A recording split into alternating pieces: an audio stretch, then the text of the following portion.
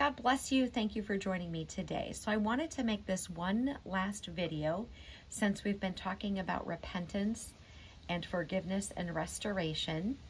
And there's 2 points that I want to make.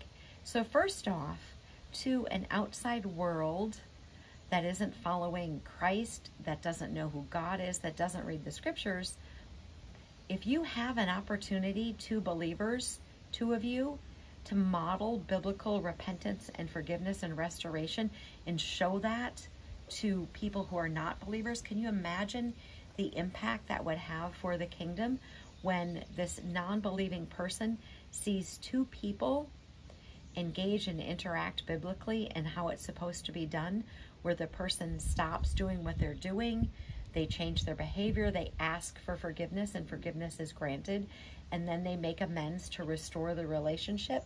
Imagine what that looks like to a non-believing world, seeing something like that modeled, and how impactful and pivotal that could be to change the way some people live in their lives. Secondarily, you could have a believer who really doesn't want to forgive you, and you can't make them, can you? So what happens if they won't forgive? So Colossians 3 verse 13 says this: bear with one another, and if anyone has a complaint against another, forgive each other, just as the Lord has forgiven you. So you also must forgive. So unfortunately, people who are in the church, brothers and sisters, they don't necessarily model that. And maybe the trauma, the pain was so difficult they can't. They're required to. I don't think it's so much that they can't, I think it's that they won't. So what happens when they won't forgive you? So you have repented, you've changed, you've stopped doing what you've done, you've asked for forgiveness and they won't grant it. So you've asked, how can I restore this?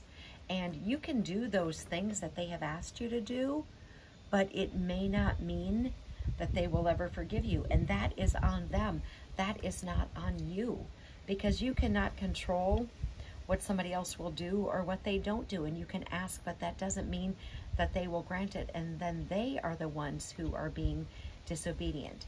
So if somebody has been unfaithful to their spouse, etc., you know, how do you restore that? Well, you have to allow them access to your email, to your phone, etc. You have to be where you say you will be where you say you will be when you say you will be there. You have to be with the people that you say that you will be with, and you have to model to them and show them that you can be trustworthy.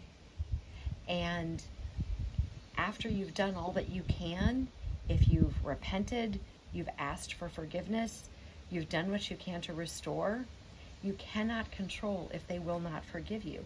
And they are in disobedience, because we need to forgive. So there's always an opportunity for repentance.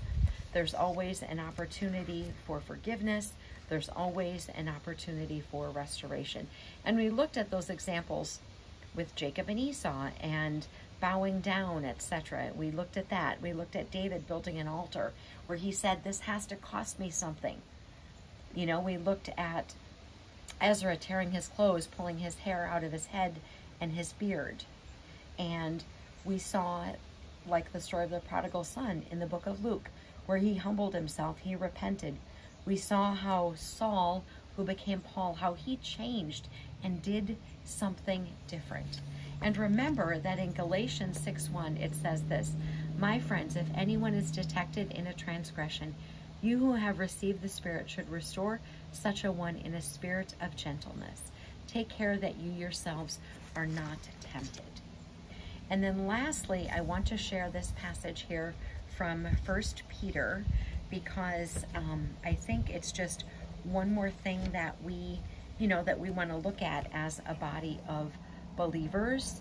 And it says this. This is 1 Peter 5, and we are in verse 10. And after you have suffered a little while, the God of all grace, who has called you to his eternal glory in Christ, will himself restore, support, strengthen, and establish you.